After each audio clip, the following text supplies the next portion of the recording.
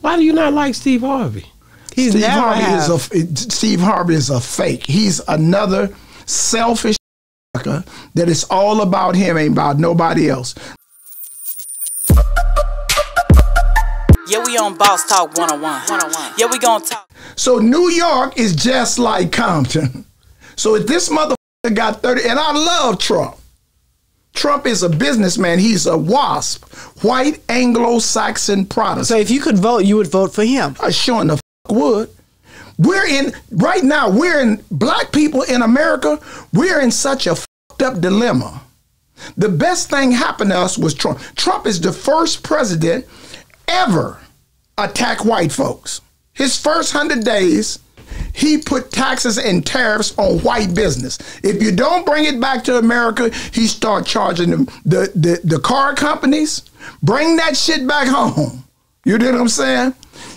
Anybody that made over $100 million, he was taxing them 15%. He didn't give a because he's a 1%er. He's a billionaire. Everything other than that is a nigga to him. And he knows that blacks are the most valuable product in America. Before we was with Mike Tyson. We went to Trump Towers in New York, and he laid everything out for Mike. Mike's room was $25,000 a night. Our room was $5,000. He had dinners, he had this. All he wanted to do was take pictures with Mike. He done favors for P. Diddy. He did things for Jay-Z. But when he ran for president, he didn't call now one of them niggas out, huh? He's loyal to blacks. The only one that stood up for him was Don King. And Steve Harvey. Well, he went down there. Steve Harvey, he had buck dancing. He went down there though. Later, after he didn't after do it. He won. After he went down there to talk. Well, Kim Kardashian did too. So Steve Harvey probably sucked his dick like Kim did. Damn. Oh, excuse me. Damn. I can't say that. Why do you not like Steve Harvey? Steve Harvey is a fake. He's another selfish that is all about him, ain't about nobody else. That book that he wrote, anything Think Like a Man. His bodyguard wrote the book first. Yeah, I remember you saying that. And his bodyguard was getting more publicity than him. Nephew Tommy was getting more play than him, and he's walked but Nephew Tommy stood his ground. But everybody that come around Steve Harvey, he tried to put a shadow over him. Wow. He's not a good comedian. You don't like this comedy? Man, this comedy is whack as Man, you don't like his comedy at all? What? Nothing. He was so whack when Kings of Comedy. He was at the Forum in the Kings of Comedy, right? And Cedric the Entertainer came. Bernie, D.L. Hughley and Bernie Mac, and he tried to end up, and his shit was so whack. Dude, man, he said, I don't care whether you think it's funny or not. You already paid the ticket, and a dude threw a bottle of Ray-May at him. Damn. Like, nigga, get your ass off the stage. So people not trying to hear that. Man, ain't nobody trying to hear no damn Steve Harvey. I mean, wow. All the blacks that need jobs, how is he on the radio, got Family Feud, got the Steve Harvey show? How is this one man? White America elect one nigga, just one nigga at a time. We ain't gonna have 2 or 3. So how would you just take all these jobs? That's greed. Wow. I gotta ask him this. I seen you with a picture. You sent me a picture when Sauce Walker had a issue up and he came and y'all, it was you and Melvin on that picture, I think. Huh? No, it was just you on that picture, just you and me. Him. Yeah. And here recently he was in the hood giving away money to the kids, and he was carrying a rooster in his hands. Yeah. He had a rooster, a real chick. He's with that roost shit, 100%. I know you probably ain't see. I'm sure. No, I ain't seen that. But yeah, I got to go down to Houston. You got to go down there and check him out. Yeah. How impressed was you with that young cat and how he moves? You know, like, man. I mean, he came up in there. We was at the pop up at the. He knew me. I didn't know him. Yeah, that's my boy. I met him. I finally met him. Remember, I told you I met him in Vegas. He was cool as ever. Yeah, he like, man, OG, whoop the wham. Then one of my boys in Texas told me that we used to deal with his father back in Houston, back in the day when we was running dope in Houston, right?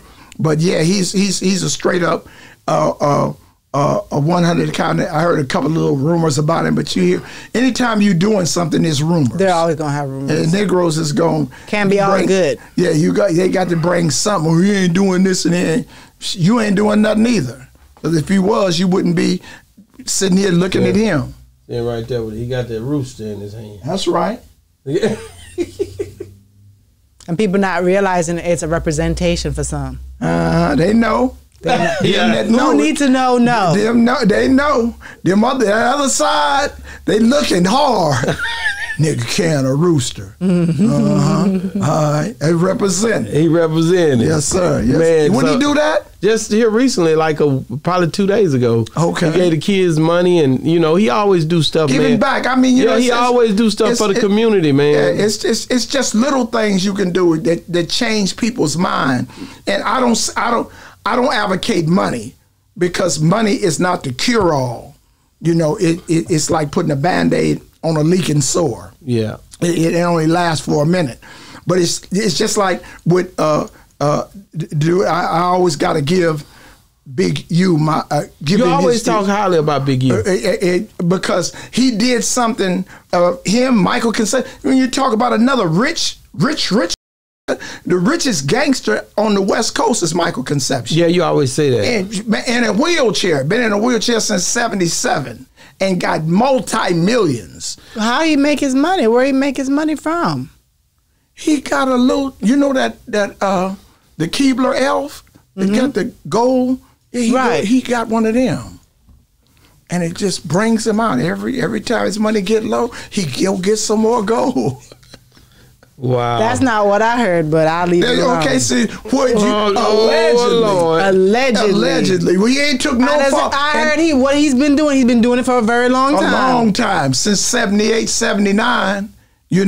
And been successful at it. The same thing that Freeway did. He flooded different hoods and made it and turned it into where white America, Clive Davis started. And then he did We All in the Same Gang. Put Bloods and Crips together and made a rap song and put Kendrick down.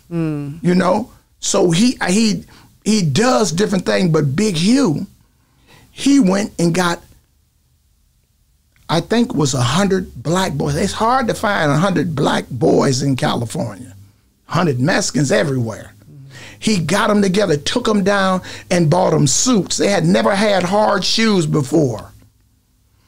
Dressed them up, showed them how to tie a tie, and took them to a restaurant in Beverly Hills. They didn't know the soup spoon from the salad fork, but that little bit of impression, just going there and seeing that, may changes a person's mind. Yeah, we on Boss Talk 101. Yeah, we gonna talk.